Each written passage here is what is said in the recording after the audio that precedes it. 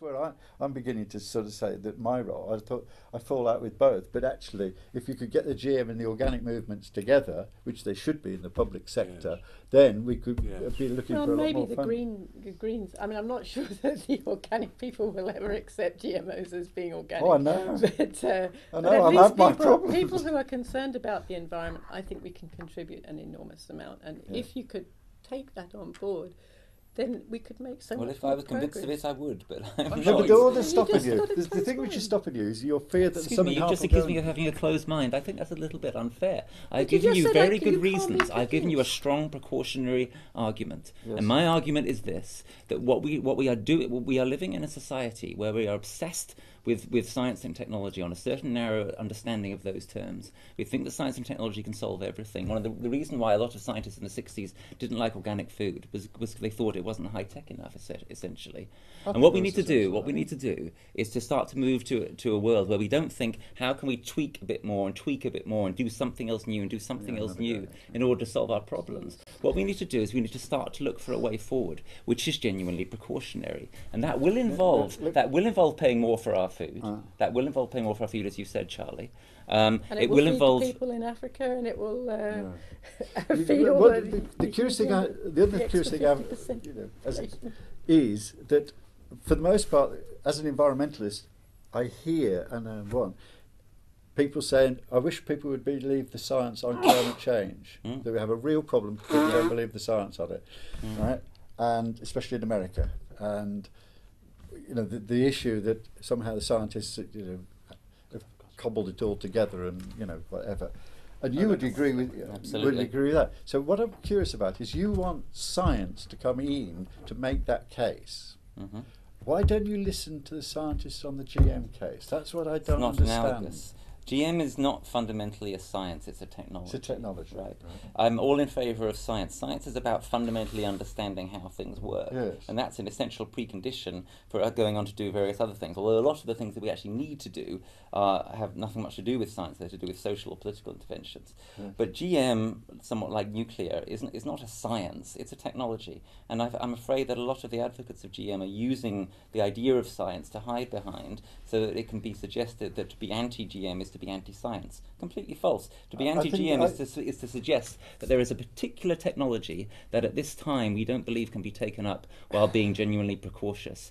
And I make again my pragmatic point. I don't like that keep argument. some part of the world. Let's keep some part of the You're world just creating free the from world as a GM big food. science. Well, You're you're just not trying to free make a from big But I'm science. sorry. No, I'm sorry. You're the guys who are doing an uncontrolled experiment across the entire world. I'm saying not let's doing keep it. some part of the I'm not world. doing anything of Let's the keep some sort. part of the world out of that experiment. That's all I'm I'm not saying. I think it's an doing- extremely modest request. Oh, Look, yes, let's to just rule the get- world and organise Let's just it get according to real this here. So test. any soya product that you consume here in England has come from a genetically modified plant.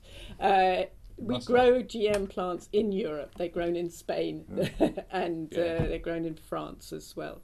So let's say, you can't say let's keep it free.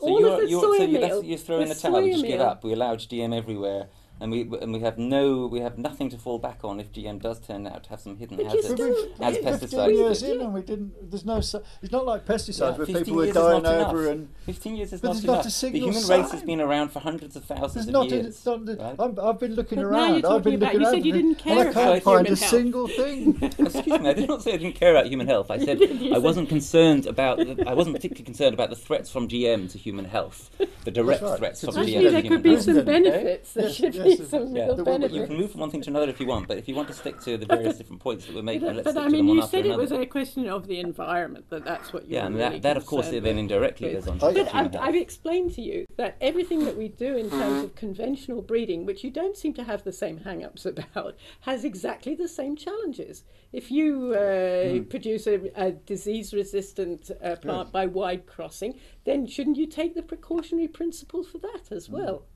It's Well, it's an another interesting piece question, of DNA but I from don't think another it's at all species. fair to say. It's a ludicrous comparison to It's say. not Wait, ludicrous. it's a ludicrous comparison to say that it's the same thing to take a bit of a fish and put in a tomato as it is to blend two bits of wheat-style crops together. It's not the same thing.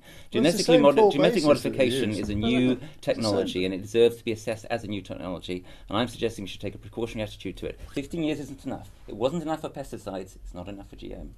Well, the difference is with pesticides, people, as you said, weren't looking out for it. There's loads of people looking out for GM, anything going wrong, and they still haven't found it. That's right, they haven't. And let's keep looking quite a while longer before we commit the How whole long? world. How long? The whole How world. long? Well, I would think a period of several generations would be appropriate. But the trouble is, Rupert, we go back to the world population expanding Yes, all the time. absolutely. Yeah, and How many people are going to so die the of next question starvation to while ask we're is: hanging is on there being any good proportionate? evidence that, Well, or in the let's do round, both. that in the round, The GM double food is burden. actually a serious contributor to increasing crop yields? And it seems to me that so far the evidence is not particularly. There are many other things which I think are much more serious contributors. Yeah, but you're just basing that on the GM crops that are available at the moment. Of course, you can always But promise jam tomorrow, but if you were not talking about what's happened promises, so far, not promises. there have been a lot of people who have promised. A lot of people from John Innes have said, "We will feed the world. Give us the money, and we'll feed the world." And I don't think anyone from John Innes Well, has that's what the said that. EDP says. They've said. No, no. We A could look at some correspondent. Don't believe claimed everything you that read, in the Rupert. EDP. I want to give the example of the potato Please and do. Parmentiers. So, in the 18th century, particularly in France, there was a big push to try and get people to eat a new vegetable called the potato, which had been brought over from America, and people were really resistant towards eating this.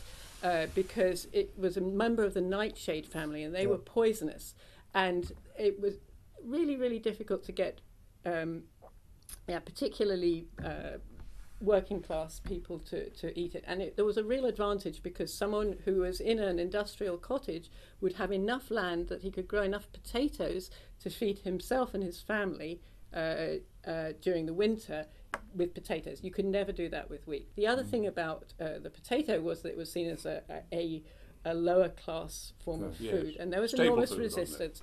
And they That's went the through potato two famine, not the wheat famines and famine. one revolution. And then Parmentier decided that with all of these things, which I think bear an uncanny similarity to your problems with GMOs, and then Parmentier said, okay, we really need to be able to get people to eat potatoes. And what did they do? They planted a field of potatoes and they put armed guards around the outside with guns pointing out to people. But when it came night time, then the guards went away and the field was left unguarded. And then the people came and took Raided, the potatoes. yeah. And that's And how Potato Dauphinoise was born. Okay. And Was no it? one would I didn't know dream, that bit. no one would And dream what of was the saying pl- that potato was And what was accepted. the It's precautionary argument against growing potatoes? because they're a member of the fearful. nightshade family, so they're poisonous. And they are You've only got poisonous to look if at you them. eat them raw. If you eat Yeah, them but that's raw. not a very good argument, is it? No, they're a it's, member of the it's nightshade it's family. exactly the It's same as it's what you're what it saying. is. It's not exactly the same at It all. is. It's It is, because if Totally. you grow There's also- potatoes and they're toxic, then they will alter the environment, they will alter Yes. the pests that are there, they will do all sorts You of can well things. imagine. But look, Thinking but, that. no, come on. Potatoes, it's not as if... You can't believe that the Potatoes people weren't had a this new reaction. crop, right? Potatoes... were. No, They they were weren't a new crop. precisely They a weren't new a new crop crop. in the entire world.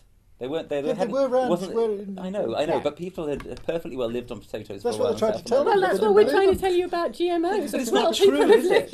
lived- It's it's not true that people have lived for centuries and centuries in environments that are sustainable and can be shown that there's no damage to biodiversity with GMOs. That's not true. Nobody and that's ever what I'm saying. studies what the effects on biodiversity Well, of that's what they introducing a new crop is. And people Well, are they need- introducing new crops they need to and look new at it. varieties all the time. Okay, so you've just said that any time a new variety is brought in, then they should look at the complete effects on biodiversity. Well, it's not going to happen. Well, but as I said a little while ago, I think it's misleading to suggest that introducing a new crop variety via traditional methods is the same thing as introducing a genetically modified crop.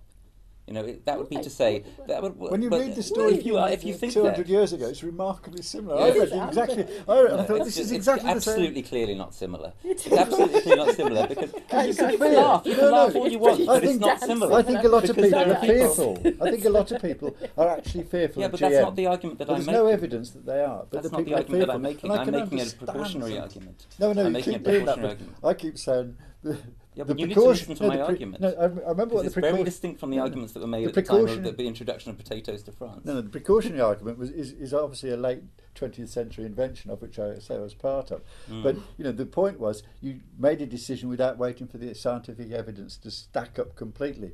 But the precautionary argument said where there is significant risk. Yeah. Right. Now I have to turn around after 15 years and say I don't see any significant risk. Well, there might be a I tiny simply say to little you risk. again that when pesticides really were introduced depends en on- masse, and with it That's right, 15 years before we that's right. realised there was a terrible problem, people would have said exactly the same as what you just said. Okay, I'm surprised that you're you're adopting this attitude because of the pesticide problem. I mean, you don't like pesticides anymore than I do. Absolutely, but that's why I've suggested that we need a third way. Neither pesticides nor GM, a way that's genuinely But precautionary. you and I both realise That's what we need to be looking Yeah, for. well, the third way. Something genuinely The hopeful. third way is a Could good be really idea. good for the future. Third way is a good idea, but getting it to work would be impossible. No, application be a to big solve food challenge. security problems are Because the But other food security is not enough. Yeah. We need to give people food sovereignty. And the only way you your can do that is definition by of doing food it locally. security is different from my definition of food security. Okay, well, what do you think food security Well, it's been very interesting indeed. Sustainable, healthy food for all. Thank you very much for your contribution Right. and the very pleasant way in which it's been conducted. And it's a pity that debates cannot be held like this elsewhere, isn't it?